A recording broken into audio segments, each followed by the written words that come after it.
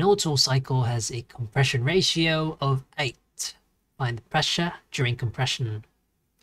Okay, so we're given a compression ratio of 8, and assuming this is a standard Otto cycle, the specific heat ratio K is 1.4.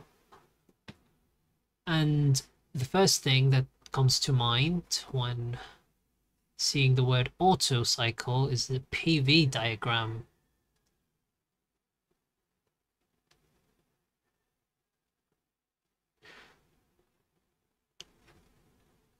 Okay, that's very rough, but that does it.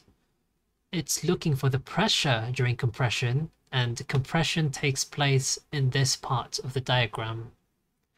However, notice that in the choices, there aren't actually any units. Now, it's possible that there is a typo in the problem, but we are actually trying to look for the pressure ratio, which is equal to P2 over P1.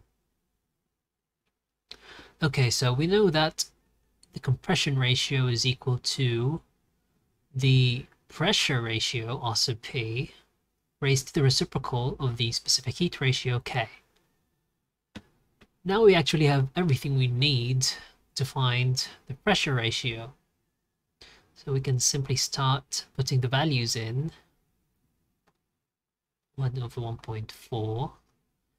I'm going to use the calculator because I'm a noob.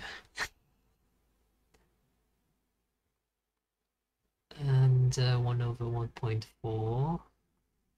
Quick and dirty shift solve. And that's it. We get a pressure ratio of 18.38, and that is our final answer. Letter A. I hope this helped you. Consider supporting the channel on Patreon, and I'll see you in the next one.